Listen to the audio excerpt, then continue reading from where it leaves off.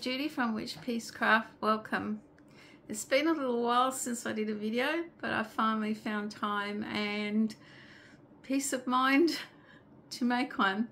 I have a few finished objects to share with you, and yes, life's been an emotional roller coaster the last 2 weeks, and I'll give you a bit of an update at the end if you're interested.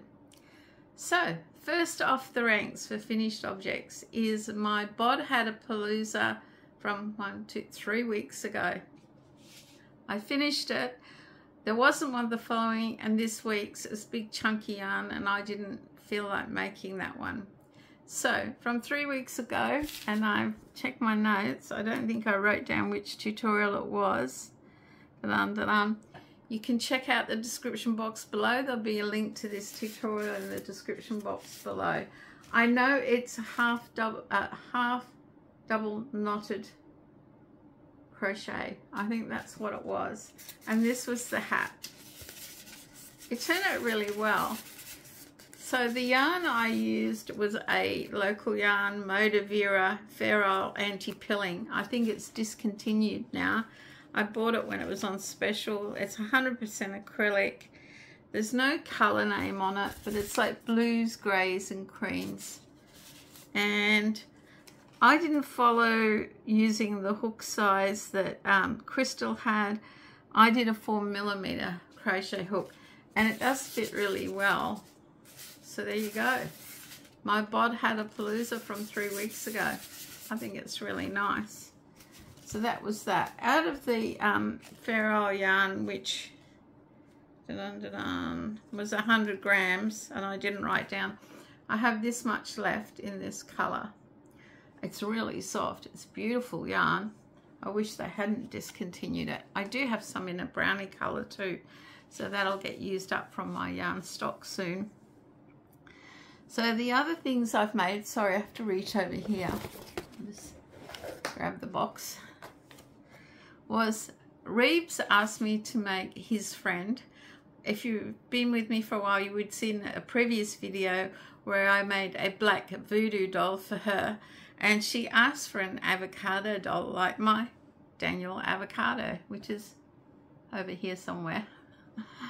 And he said, can you make one and I'll send it to her, because she's overseas. She's doing a design course, and she wanted, like, the black voodoo doll was a pin cushion, and she wanted the avocado as a pin cushion. So here he is, ta-da! And I made her an avocado, or for Reeves to send away. It's an avocado toy. It's a free pattern by Fanny Toys. ENG. There you go. Look, there's a few hiccups in the pattern, but that's, I think, because it's been translated to English. There's some pictures on the back here where it has a tail there. I didn't do a tail. She didn't want the tail because she wants to stick pins in him. So there he is. I used Spotlight Marble, a local yarn, 8-ply in the 2 different color greens and a bit of beigey color. He's got artificial eyes, but I think he turned out really cute. I actually think he turned out better than Daniel Avocado over there. But there you go. I made an avocado, and that'll go in the mail. While we're on the subject of the black voodoo doll pin cushion, this is the pattern that was gifted to me by a subscriber. It's a voodoo doll crochet pattern by Jonas Mathis, Super Amigurumi. It's this one. And when I got it, I made my pin cushion. There he is. That was that one. When I was making her, Reeves' friend, black voodoo doll pin cushion, I started out, but it was too small, and I hadn't finished it. So this is a whip that I found in my whip searching and rounding up that I finally finished, because I thought all it needed was 8 legs and arms and some eyes.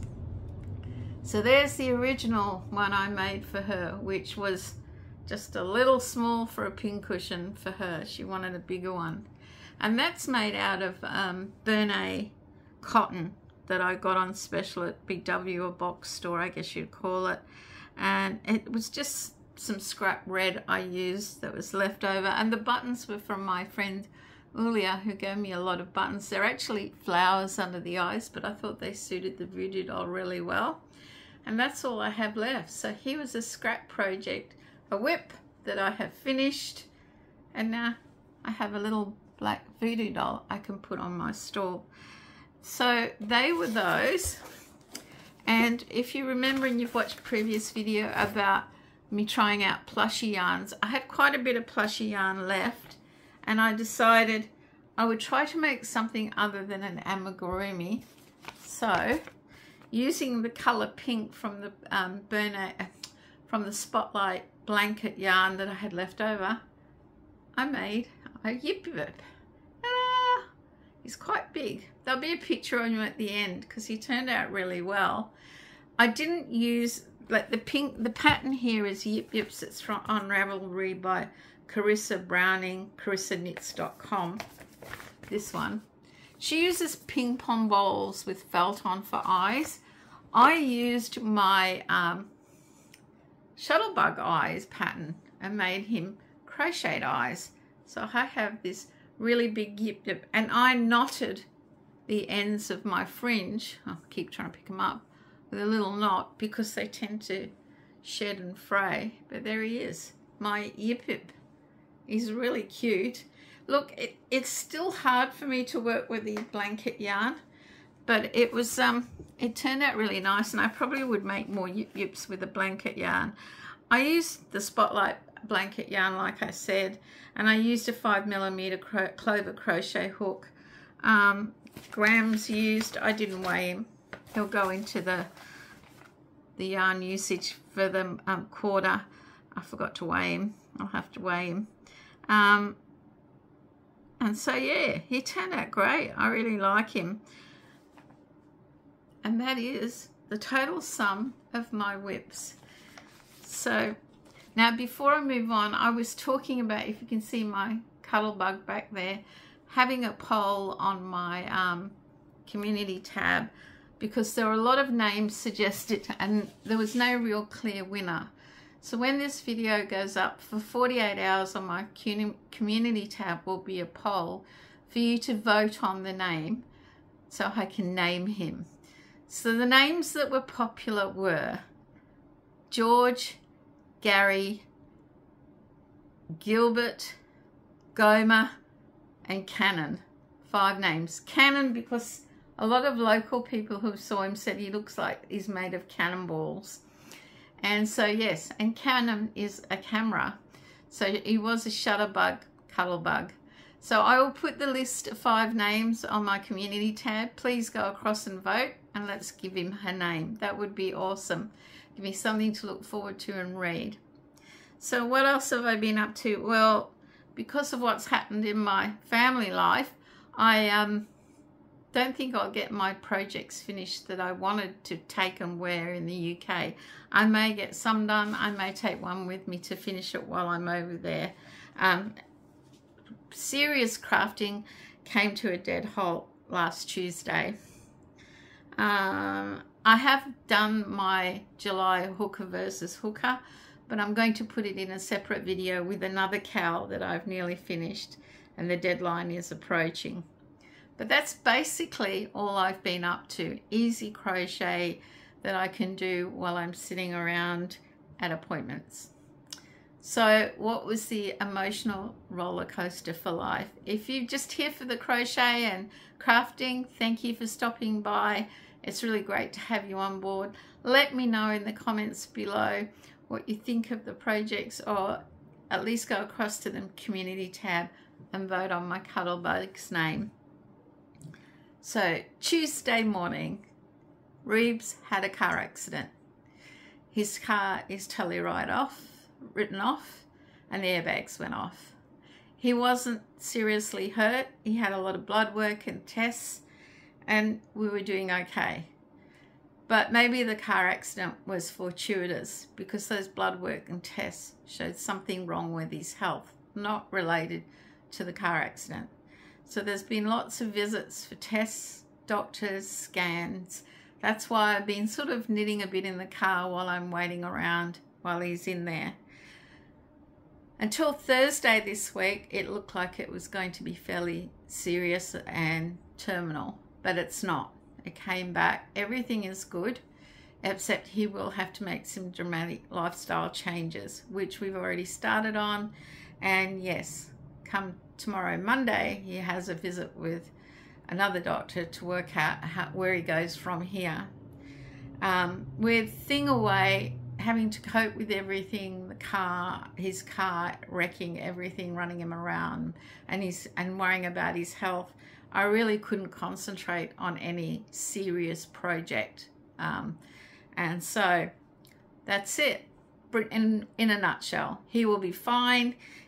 He's just got to make some serious lifestyle changes so that as he gets older, because he is 40 now, it doesn't affect his health more. And it was quite surprising, because the car accident, if he hadn't had the car accident, he wouldn't have known, because he wasn't ill at all. No aches, no pains, no sickness.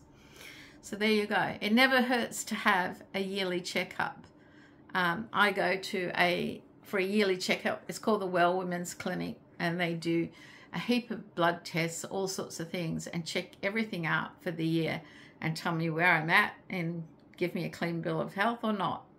So yeah, I think if you don't go to the doctor often and you can afford to go at least once a year for a checkup, and you're never too young or too old. So there you go, guys. This week is getting better. We're over the hump. It was difficult for Thing in Spain because, you know, whether he rushes home or whether he stays there. We told him to stay there. We would decide when the results came back, and we're all good on Thursday. So yes, I'm still planning to go on holidays at the end of August. Reeves is fine with that. Everything should be sorted, and he should be on track with his health by then. And if he still hasn't sorted out his car issue, he'll be using my car. So yeah, we keep telling ourselves there are people a lot worse off than us out there, and we just have to get on with it and cope. So that's it in a nutshell. Have I got anything on the horizon? I noticed that there's a lot of launches for the Boggy Creek blanket, and that Mad Mimi and Jan the Alaskan Crafter, Laura and Jan, are doing a make-along with a cat blanket. So make sure you check that out. I'll put that in the link in the description below. I'd like to do that, but I can't do it in their time frame. And I yet have to decide on what project I'll take traveling with me. All that sort of stalled when we had the hiccup the last fortnight. Okay, so guys, make sure you stay safe, stay well, get checked out if you're not, and have at least one crafty day this week. Bye for now.